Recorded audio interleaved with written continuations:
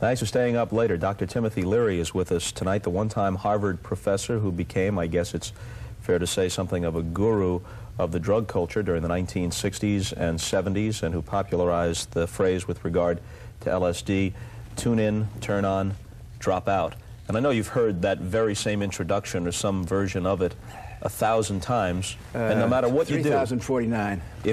if you go to Mars on a rocket ship tomorrow, still, turn on, tune in, drop out, it's going to be somewhere in the first paragraph of any story about you. Oh, you're putting the Martians down, huh? Do you still use LSD? I use any neurotransmitter that my brain tells me she needs to improve my life. Yes, I do. What's the legality of that at present? Is there some way to circumvent it? Can you use it legally? LSD is now legal in Switzerland and in Amsterdam, Holland, and it is legal in the United States for certain government-supervised, certified psychiatrists to use.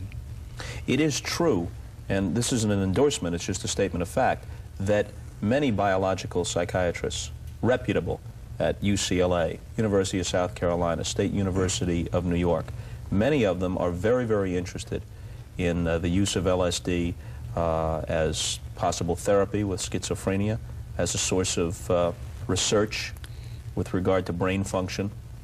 So in that sense, LSD is openly talked about in the educational and medical communities, right? Sure is. What about, however, as a recreational drug? Is it still used with anything like the frequency that it appeared to have been used in the 60s and 70s? Well, Bob, you probably know have not been involved publicly or scientifically with LSD for maybe 15 years, so I don't know. I would be bluffing if I tried to come on here and talk about what's happening. There was a big article in the LA Times, which obviously you've read, in which demographers and sociologists and doctors say that it is probably being used as much now as it was during the 60s, but it's being used by people who know what they're doing and are using the correct kind of doses so that you never hear about it. Yeah, their assessment was that the usual dose today is about a quarter as much as what people were using in the 60s, and therefore the incidences of bad trips are much fewer, but that they guessed that maybe nearly as many people were users of LSD now as had been in the 60s and 70s. Is it important, from your standpoint, to separate LSD from other drugs that were used at that time and are still used today? Is it in its separate category? Well, it's not important to me. It's important to any kind of a common sense dialogue about neurotransmitters that affect the brain that we separate. There are, as you know, there are 70 receptor sites in the brain that have evolved over the millions of years. A receptor site is a little lock that is opened by a certain neurotransmitter. And any drug that works, changes your mood or your consciousness, can do that because of its opening up a receptor site. So you're hitting buttons in your brain computer that opens up new directories, so that you have cocaine, nicotine, caffeine, sugar. There are just a wide variety of plant products that affect the brain. And I've always been interested in and done a lot of research on and a lot of writing about so-called psychedelic drugs, psychedelic plants, which have been used for thousands of years by shaman and like mescaline, peyote, in addition to acid. Peyote, and LSD itself comes from an ergot of rye. And what we're told is that the human being evolved in which our brains have a symbiotic relationship with certain of these botanicals or plants. Just like your body needs certain carbohydrates and chemicals to keep going, your brain has to have these. And these psychedelic plants, I'm not talking about booze or cocaine. Psychedelic plants were used during the period of human evolution, which was pre-Christian, pre-Muslim, pre-monotheistic. Now, the monotheistic religions are male-oriented, and they're militaristic, and they're authoritarian. Before the monotheistic religions, pagan religions worshipped life, they worshipped nature, they were very close in a tribal situation, and in that context, psychedelic plants were used. They may have used peyote, but just as a distinction, LSD wasn't synthesized till the late 30s or early 40s, something like that. LSD right? has always existed in the form of rust on an ergot of rye. Didn't you know that? No. That's always been around. Could it be used effectively? prior to the late 30s, early 40s? Could people access it and use it? LSD was not as powerful because they didn't have the ways of taking the ergot and converting it. But mescaline and peyote and particularly the mushrooms have been used. Right now they're used in tribal countries. If you notice by the way, I'm not interested in drugs anymore, but out of courtesy and because I have to do it, I'm going to talk about drugs. But believe me, I got more dangerous things to talk about when we get to it. But you can't run a factory civilization in which people are expanding their consciousness. They've got to be doing their job, because in an industrial mechanical society, if you're on an assembly line, a good person is dependable, prompt, reliable, productive, and of course replaceable. Have you noticed in the 60s there was a big movement against this? The basic issues of the 60s to me were individualism, look within, rediscover the old religions. And this brings us, of course, to other aspects of the 60s culture, the counterculture, the concern with ecology, because that's a pagan thing. That's a pre-industrial thing where you're very aware of the relationship between the human being and the land and nature. These are almost corny platitudes, but they happen to be true. To go to a kind of shorthand here, it was always your feeling, I'm just paraphrasing your contentions, that the use of LSD was not purely for ecstasy, it was for revelation, because it opened you up to sensory experiences that otherwise you wouldn't possibly be in line for. It expands consciousness, yeah. Expands consciousness. Therefore, you'd benefit from it in a sober state as well, as you reflected on what had occurred while you were tripping. Absolutely. And you always said that it should be done under the supervision of people who were experienced with psychedelic drugs, who guided you through the first 10 or 15 trips that you took until you understood how to monitor the experience for yourself. And it should be used with great awe and prudence, and should be used for noble goals, to discover yourself, to get in better communion with other people, to improve your life. That was the goal. But now, that having been said, and even if we assume for the sake of argument that ideally that would be attainable in some very controlled circumstances with educated people whose motives you could trust, of like sensibilities, even if that could be attained by that tiny slice of society, wasn't there always a great danger that by being an evangelist for this drug, that you were going to influence people who were in no position to use it prudently to do so? Well, you're using the word evangelist, which is kind of a loaded word. I'm a scientist, and it's the duty of a scientist to make public his or her discoveries. And I was one of literally scores or even hundreds of reputable and I would even say in some cases distinguished people who were pointing this out. What none of us understood in the mid-60s, Bob, was the baby boom phenomena. We were so naive at Harvard back in the 60s that we assumed that psychedelic plants would be used at places like Harvard, ministers, doctors, psychiatrists, artists, and we were doing it in that context, and it was extremely successful. It never occurred to us that out in San Francisco, Ken Kesey and the Hells Angels and the Grateful Dead, and suddenly you had this mass pagan movement of young people, and unfortunately, many of the young people in the 60s were doing it out of peer pressure. Hey, you didn't want to be the only kid on the block that was not having this wonderful experience. And we were emphasizing preparation and knowing what you're doing, but it was simply a wave that took us all by surprise. Even if we grant you the purest and most idealistic of motives in your own use of LSD and in supervising or aiding the use of LSD by people who you came into direct contact with, to what extent do you feel responsible for helping to popularize the notion of the use of this drug, and then it got out there and was used for foolish purposes, was used recklessly, harmed people's lives? Yep. Number one, as this article in the LA Times pointed out over and over and over again, the dangers and the abuses of LSD have been tremendously inflated. Marijuana, LSD, and the psychedelic plants, everybody knows, they're the most benign, they're the least dangerous.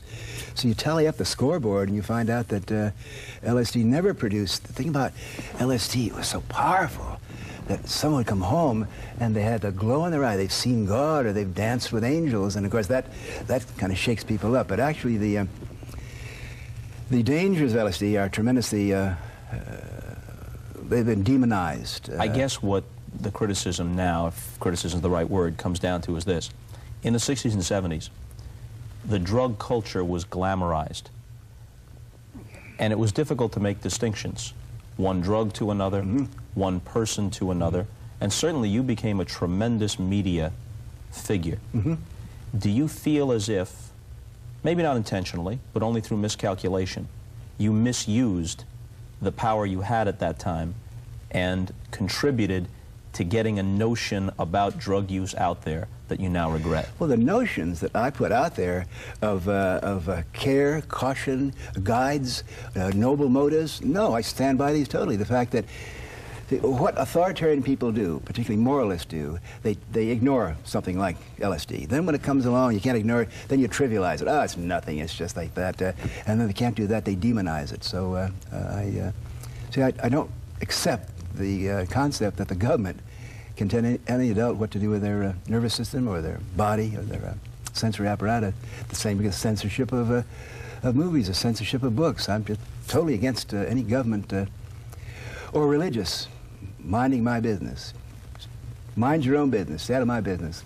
What was your answer through the years when someone who wasn't necessarily some sort of right-wing reactionary, not necessarily an authoritarian, not necessarily antagonistic to libertarian ideas, simply said this: the benefits of acid are at best obscure.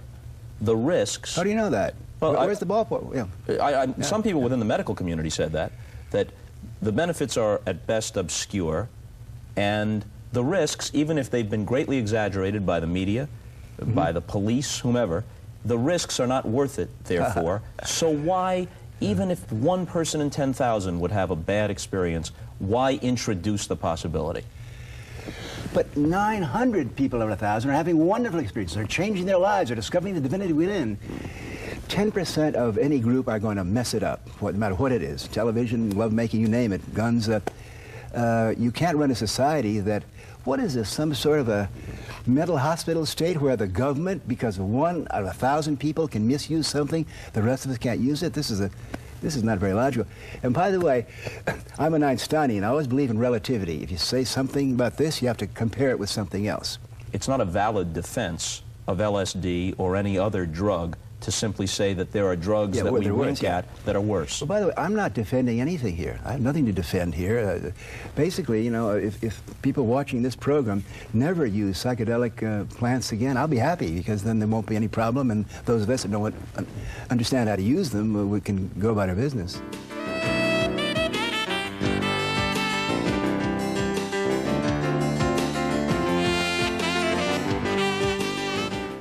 An incident on the old Stanley Siegel show, a New York talk show. You were a guest. Art Linkletter calls in during the show, and as many people know, Art Linkletter had a daughter who was involved with drugs. Among the drugs she was involved with, I guess, was acid. She had wound up killing herself. And his claim was that he held you and others who, in his view, had glorified the use of drugs, at least partly responsible for his daughter's death. Is that a fair synopsis of what happened? Yeah, perhaps, though, that's ancient history, but perhaps we should tell the audience that this guy Siegel was the Mort Downey of his times. He was an in-your-face, vulgar, tough, kind of mean, harassing interviewer, not like you, who's sophisticated and very courteous. And Art Linkletter had a show called The Crazy Things That Kids Do. He'd made a living out of making fun of children, and he had a lot of trouble with his daughter. As a matter of fact, I didn't know his daughter, but she was a very nice person. And in fairness to him, he seemed to get laughs with children in a loving way. I don't think he was mocking them. I think he appreciated them, and they reacted well to him because there must have been something within him that made them feel at ease. I have tremendous sympathy for Art Linkletter to be in that position, and I know he was expressing his grief and his sorrow and his despair over the worst thing that can happen to you is to have a daughter kill herself, believe me. You've had the same experience. I've had the same experience, so I have nothing but compassion in my heart. I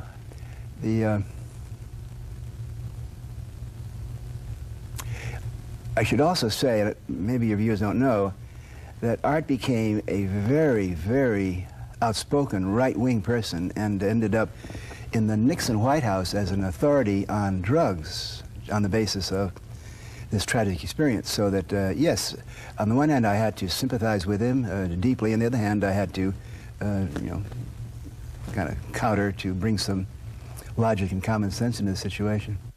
Dr. Timothy Leary is here. Let me ask you this question. I know that Diane died in 1970. What part did LSD play in this, in your judgment?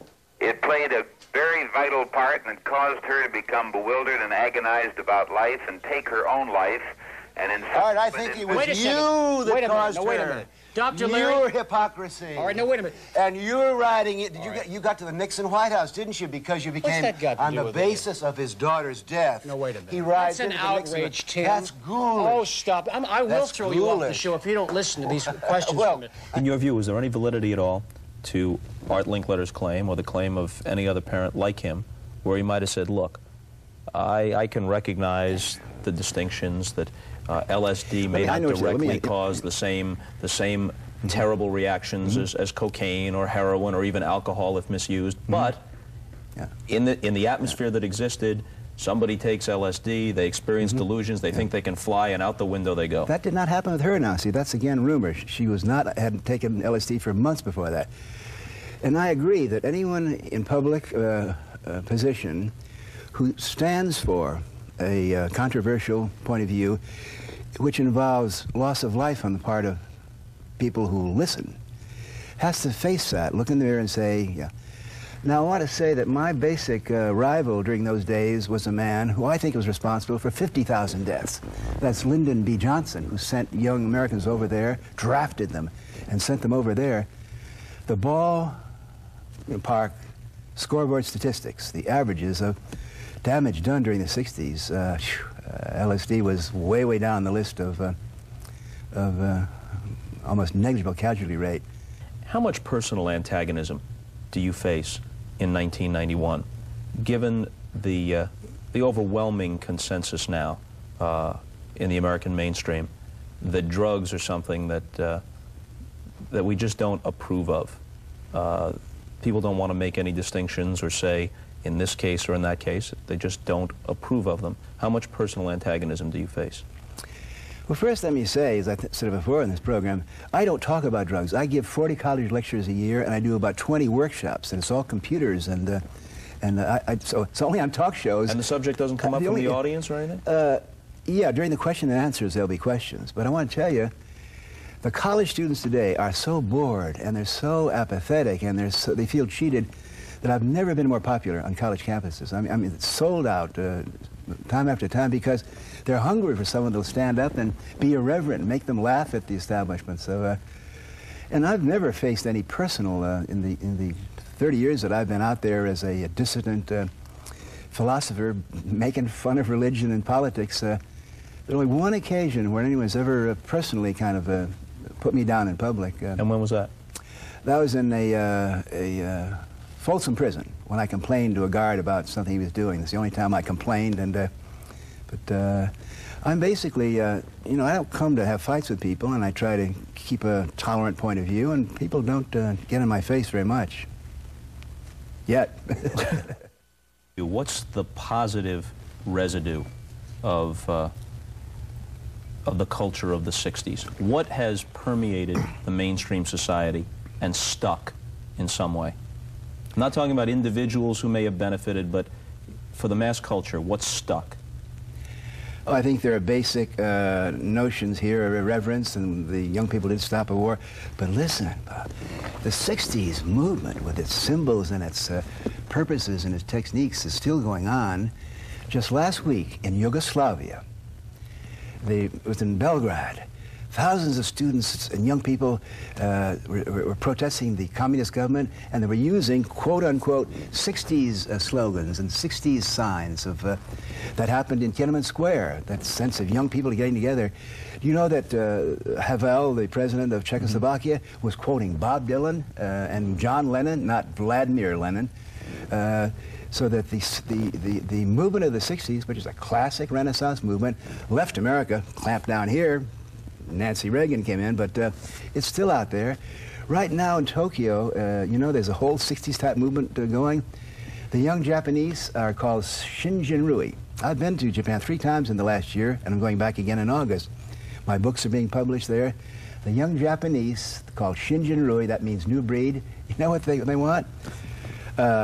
They are consumer-driven. They want to have, of course, they want to dress up well. They're very much disrespect for authority. Japanese kids disrespecting authority. They ain't going to work on Mitsubishi's farm no more. Tremendous openness to Western culture. They know more about... In Tokyo, there's a sign say hip-hop rock, punk rock, rap. I mean, they have more varieties of Western culture. The point I'm making here is that these waves of awakening and freedom, which we in this country experienced in the 60s, it's happening all the time. It moves around, and they're always followed by restrictions, but and it's necessary. You have to kick out and then draw back. Accommodations furnished by the Universal City Hilton and Towers. Make your next stay in Los Angeles a memorable one with our spacious rooms, international cuisine, and the attention of a friendly, experienced staff. That concludes this session with Timothy Leary. He is back next time with some specific anecdotes from some of the strange days of the 60s and 70s and what he's up to at present. We'll get to that next time. Until then, see you later.